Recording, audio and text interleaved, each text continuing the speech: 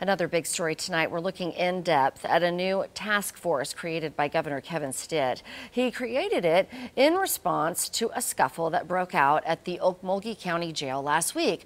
It was over jurisdiction issues between Lighthorse PD and the Okmulgee County Jail. On this new task force, lawmakers, law enforcement agencies, and tribal members.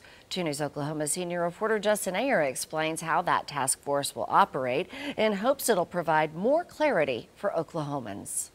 You gotta put your hands on him. Chaos at the Okmulgee County Jail over a suspect a Lighthorse police officer tried to bring to jail. Later, you can hear the confusion between Lighthorse PD and the Okmulgee County Jail. They're refusing to take him. Yeah, we don't recognize that you already admission. Okay, it's the state of Oklahoma. Muskogee Creek Nation Attorney General Jerry Wisner says it's been a back-and-forth jurisdiction battle between them and Okmulgee County entities for years. Refusal to acknowledge what the law says, even when it's Oklahoma law.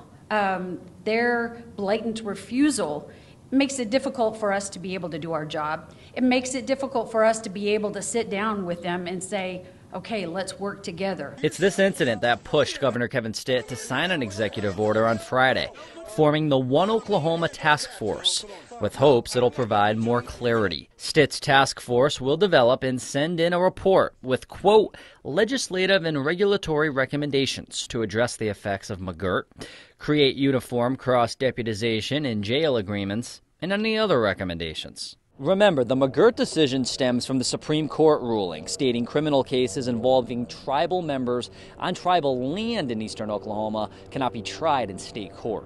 We understand that Okmulgee County officials dislike federal laws that grant tribal law enforcement jurisdiction, but those political opinions do not give Okmulgee County the right to disregard and violate laws. The task force will be made up of 1 member from 13 entities, including the Attorney General, House of Representatives, and all Oklahoma tribes. The Secretary of Public Safety will serve as chair. The task force report is due to the governor, the House and Senate, and the leader of all 38 Oklahoma tribes by June 1st of 2024.